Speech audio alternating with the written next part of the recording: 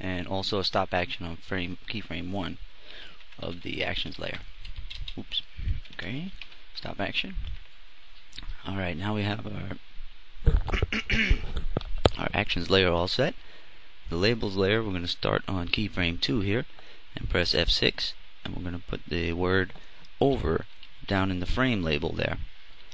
And then also on 11, we're going to press F6, and we're going to put out on this frame label down here. Type out and then extend it out by pressing F5, and you'll see that it says over and out, and it looks like they're a little uneven, so I'm going to drag over or out back 1, and then the stop action back 1. And so the text layer we can just extend all the way out, because I'm not going to animate that. You can animate it if you want. Make it a movie clip, animate it along with this movie clip base we made here. So we're going to hit after we get our text extended all the way through the animation, we're going to hit keyframe or frame 2 of the base layer and press F6, and then we're going to hit the one that corresponds to the stop action and press F6, and we're going to right click the center and press create motion tween in that list. Now we have a motion tween there. So now we're going to go to that frame, it looks like frame 9 there, and highlight this, the movie clip we made out of that base, and we're going to go to tint and tint it any color we want, really. Let's see,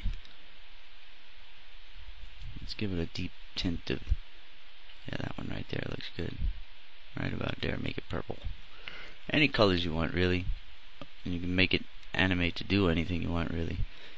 And let's go ahead and press F6 on the next keyframe that corresponds to the out, and then press F6 on the last keyframe, and on the last one you're going to highlight that and hit the symbol and take the tint away by pressing none here.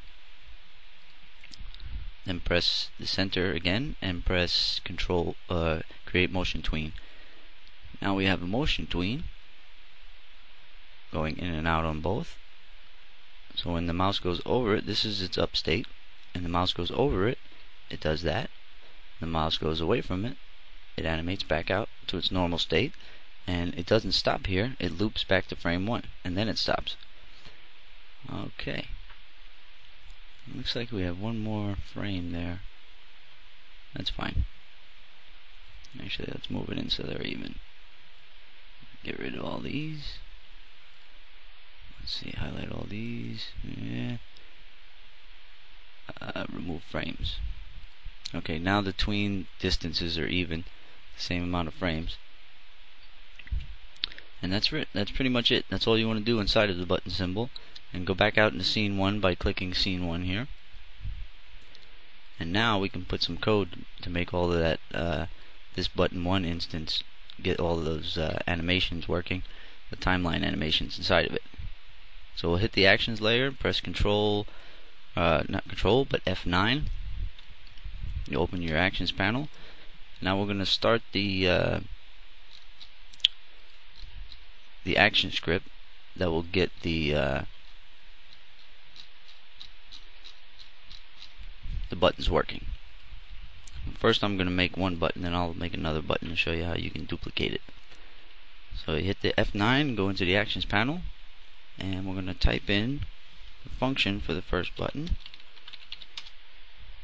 Function space btn1 is the instance name we gave it, and this is event colon mouse event. The event is a mouse event, and we also want to put a void in here, and then a curly brace.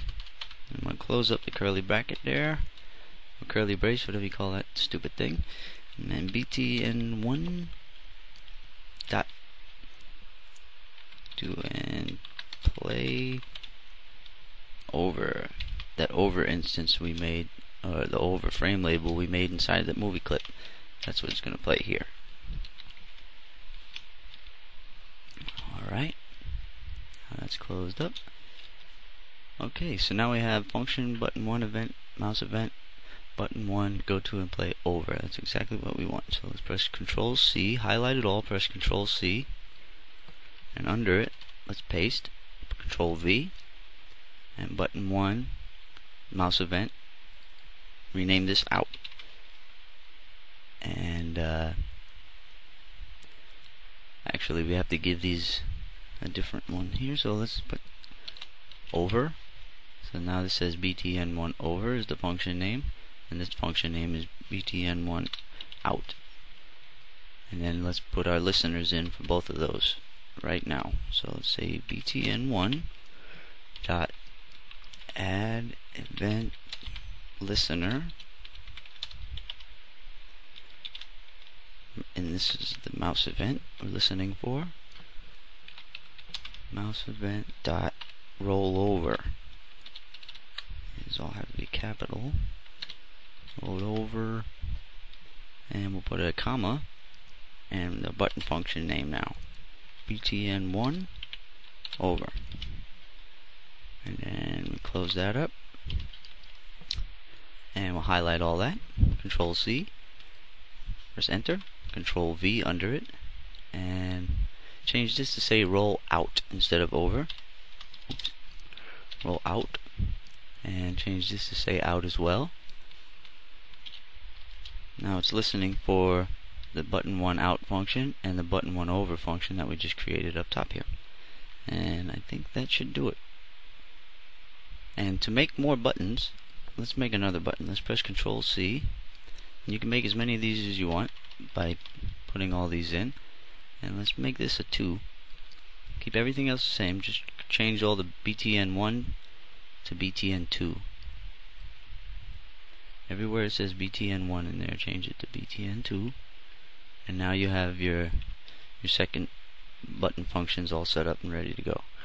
And to put to make it navigate to a URL on mouse down or something, you just add another function, btn1 down, and you add a listener btn1 down here, and it would say mouse event mouse down or click, whichever one you want.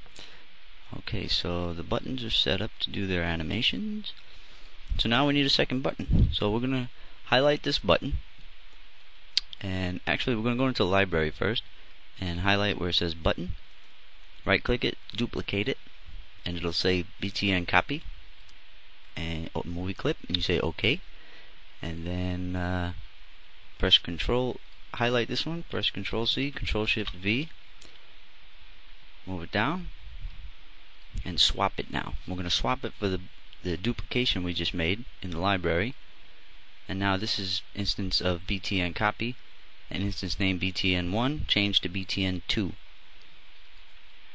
Now we have btn1 instance of btn on the top one, btn copy, btn2 is the instance name. So now we'll go into this one and change that where it says btn1 to btn2, and like I said, you make 10 of those if you want, pretty easily. Alright, now we're back on scene 1. Let's publish out, see if this works.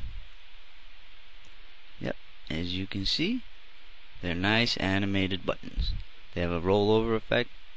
Actually, let's go back into the file and change the frame rate to a nice healthy 24, and then publish out. Much better. Nice animated buttons. Now this FLA is going to be available where this video is playing, so you won't have any questions about how it works, or you can't get your code wrong, because it's all right there. And like I said, to add functions to make it go to different movie clips in your file, or to go to a URL, you just add the button 2 down, and then a button function that would be ready and set up for the down event. Make it go to a URL. And that's pretty much it. That's how you make animated buttons. Like I said, you can make a whole bunch down through there. They can look like whatever you want them to look like.